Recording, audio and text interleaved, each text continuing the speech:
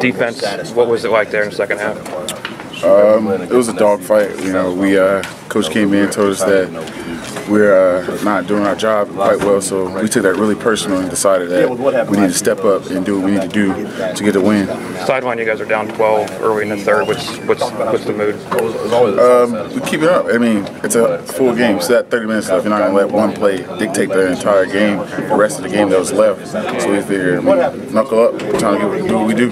What did you guys do to stop that run in the second half? It seemed like they were not as effective. We just tightened down on our mistakes that we made the first half and decided that they can't do those runs anymore.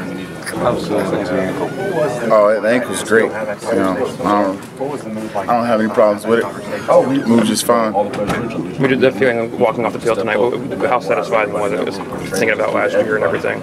I mean, it's just a win. It's a win like any other win. You know, we take a game at a time. A win is the same thing as us playing against anybody early in the season or later in the season. I mean, it's a crucial win, but that's how it is.